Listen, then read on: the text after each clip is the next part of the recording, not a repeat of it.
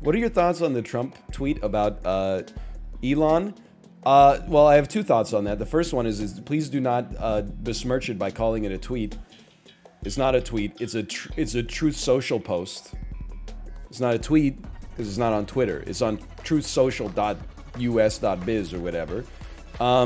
Secondly, I liked it so much that I posted it in our streamer Discord, like where the streamers talk. And I always say this whenever I link anything, and the fucked up part is I always believe it. But I linked an image of it, and I said, this is the funniest thing I've ever seen. And then it got a lot of laughs, and then someone said, that's funny, but F Trump. And then I posted a photo of that classic boomer image of Morgan Freeman pointing up and going, he's right, you know. To which Chib then replied with a picture, a gif of a cat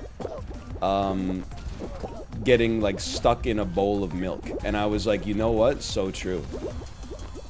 So that's like the whole conversation that we had. I'm honest, I think I'm rediscovering like a new comedic style.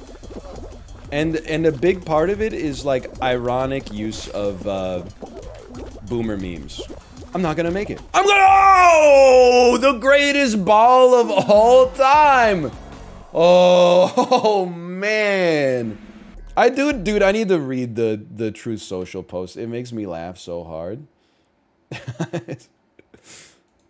When Elon Musk came to the White House asking me for help on all of his many subsidized projects, whether it's electric cars that don't drive long enough, driverless cars that crash, or rocket ships to nowhere without which subsidies he'd be worthless, and telling me how he was a big Trump fan and Republican, I could have said, drop to your knees and beg, and he would have done it. What an incredible post. Holy cow. I love it. Electric cars that don't drive long enough, driverless cars that crash, and rocket ships to nowhere. All heavily subsidized, without which he would be worthless. I could have said drop to your knees and beg, and he would have done it. It's such an insane, but all— you know what it is? It's actually like, oh my god. It's like a redo of Tyler 1 talking about Ludwig. I'm not flaming, I'm just saying. I'm not saying you have to hand it to him.